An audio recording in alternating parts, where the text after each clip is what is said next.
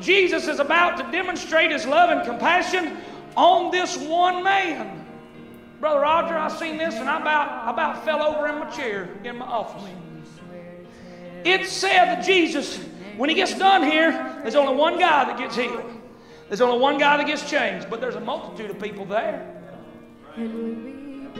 But Brother Kevin, there's just one that gets healed.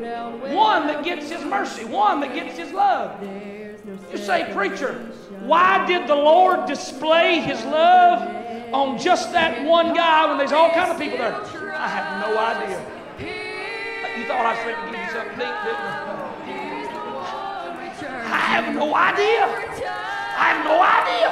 Brother Keith, why in the world that Jesus would look at this one guy and then curiously love this one guy when there's people everywhere that needs a look and needs some love?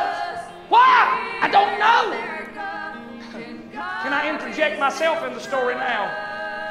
Say, preacher, why does God love you? Preacher, there were probably lost people in that service tonight. You got saved. Preacher, how come God loves you? I have no idea. I cannot explain it. I cannot fathom it. But in this world, brother, in this world of billions of people, come on now, y'all think with me. Just let your mind think about this for a minute.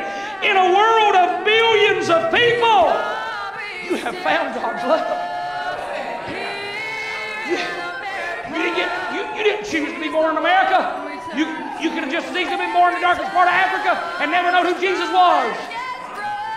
You didn't choose none of that. Hey, brother, I have no idea how all that works. I'm not going to try and figure it out or fathom it or explain it to you.